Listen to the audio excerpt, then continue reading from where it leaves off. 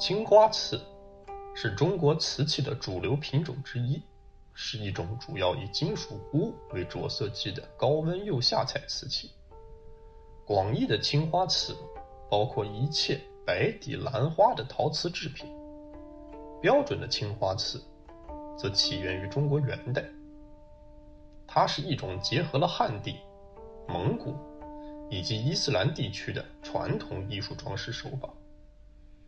它通过中国与西亚的技术与原料交流而诞生，在双方文化的交互影响下不断完善，充分体现了中华文明兼收并蓄、博大精深的特点。从艺术形式上来看，青花只有蓝、白两色，这源于中华文化中对朴素淡雅的重视。可如果从绘画角度来看，这种单一的色调无疑又是一种局限性很大并且难以掌握的绘画材料。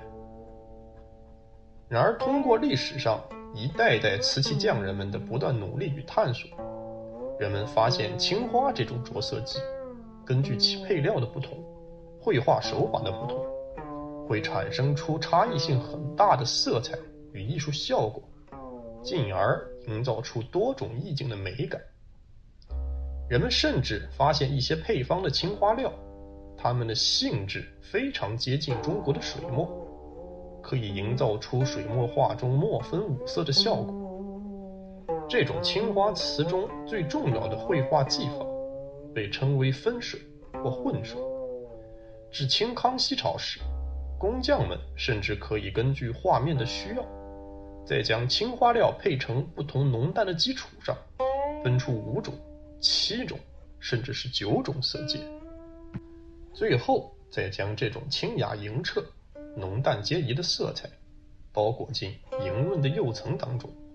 便形成了极具中华民族文化特点的美丽器物。它艳丽而不庸俗，含蓄又不单调，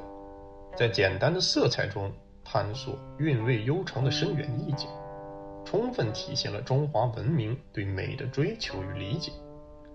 然而正因如此，青花这种高度凝聚了中华之美的艺术形式，也就变得格外考验制瓷艺术家的技术水平与审美修养。在练就出高超的绘画和分水技巧的同时，还要深谙中国传统绘画的格调与意境。在此基础上，更要熟知每一种清亮的配方、发色，还有它们的特性，并结合釉料配方，让其相互协调，以追求完美的艺术效果。这正是青花这种艺术形式的价值所在。例如，我手中拿着的这件青花茶叶罐，这件茶叶罐的器型非常优美，圆润的尖线非常饱满，从腰部以下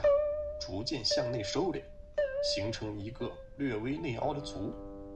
整体过渡自然而不突兀，器型凹凸有致，挺拔而稳固。该罐的釉水莹润通透，青花发色鲜艳明亮。罐身表面所描绘的是中国古代的瓷器制作过程，画面中的人物体态被做了夸张化的处理，但与此同时，他们的动作却生动而自然，丝毫不显得僵硬皱皱，风格质朴而大胆。画中人有着截然不同的面部和身体细节，观者可以清楚地分辨出他们的样貌、年纪以及特征。比如我们仔细观察画面中这位坐着的杜侠的老匠人，他的肩膀的部分用细腻的色彩干净利落地描绘出了人物的肩线、衣褶还有结构，每个细节清晰而准确，毫不拖泥带水。还有这位弓着腰背对着我们的年轻配釉匠人，他的整个上半身肩背的结构被清晰而简练地概括为2笔，颜色和用笔都恰到好处，均可见这个罐子的绘画匠人的手法毒辣而老练。画面中的几位人物，还有堆叠在一起的匣钵、盛釉水的水缸、棚子的木质立柱，用笔都非常简单，没有多余的细节和繁复的装饰。但反观棚子的瓦顶、树木的树干与枝叶，甚至是底足和顶部的山石，细节却又极尽复杂，配合上背景的大片留白，赋予画面一种疏密有致的舒适透气感，并营造出了秩序感。现在我手里拿着的这一件，是一只青花罗汉杯，器物表面所描绘的是著名的《清明上河图》。该画片借鉴的是现藏于台北故宫博物院，由清宫画院的5位画家在1736年乾隆元年合作完成的纸本浅色色版《清明上河图》。画者将其稍作修改，绘制在器物外侧。该杯外侧画片极尽精微细腻，画者用自己高超的技巧，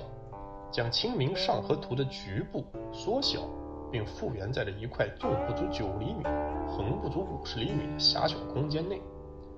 并且是在环抱一周的凸面上作画，其难度可想而知。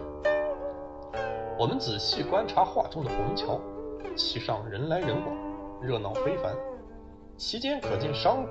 市民、游人、情侣、文人墨客，甚至是乞丐。虽然人物高不过2毫米，但每个都有不同的姿势、动作、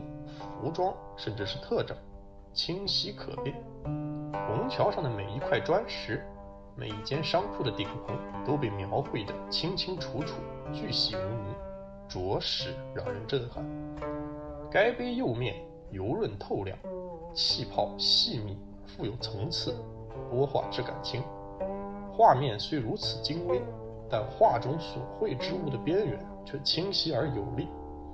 没有被釉层中细密的气泡所淹没遮挡。制瓷匠人的烧瓷技术由此可见一斑。接下来我要展示的是一只青花大罐，该罐表面所描绘的是10大美人图的题材。10美图是中国古代常见的绘画题材。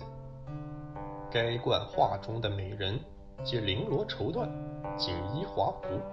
姿态气质雍容华贵。美人们的面相、衣着各有不同，看上去正同处一间华府的庭院内玩乐。庭院内生长的松、竹、玉兰、梧桐、芭蕉等植物，几朵巨大的牡丹正悄然盛放着。画面中央，一美人正坐于瓷墩之上，手抚琴弦。她的背后是一面巨大的影壁，上绘山水画。画中似是一山涧，山中云雾缭绕，幽深静谧，透露出一种画中之画的趣味意境。它的一侧有一美人正拨软伴奏，另有2人站立一旁，微笑着安静欣赏。